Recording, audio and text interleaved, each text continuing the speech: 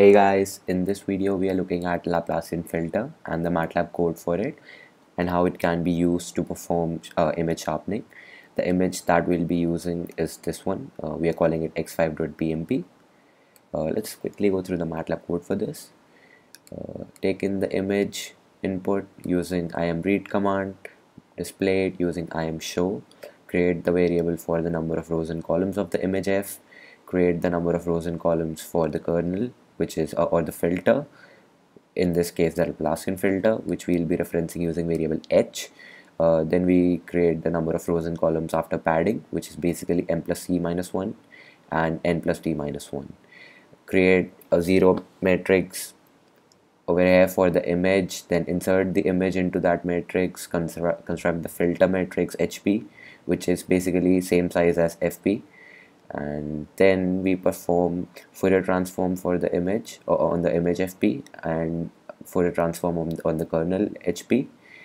Over here we get the magnitude of H. Over here we basically perform log, because using log is better for perceptual scaling, and we add 1, since if this is 0 then it will basically become log 0, which is not defined, so we basically add 1 that in case this is 0 still it's valid. Then we convert the matrix F1 to the image F1, and then we display F1, multiply the Fourier transform of the image with the kernel.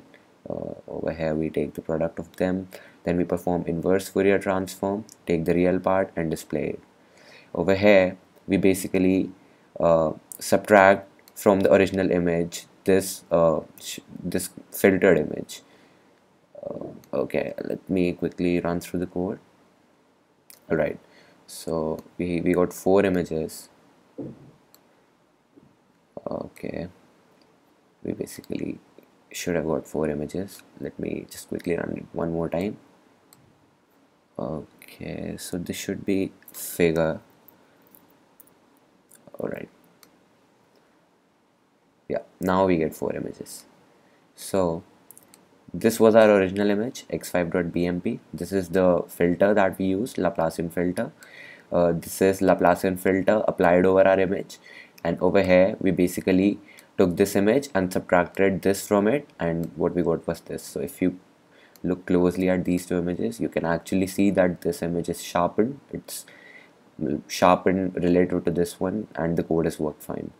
If you got any queries, you can ask in the comment section. I'll be putting the code in the description. If you liked the video, do hit the like button, and thanks for watching.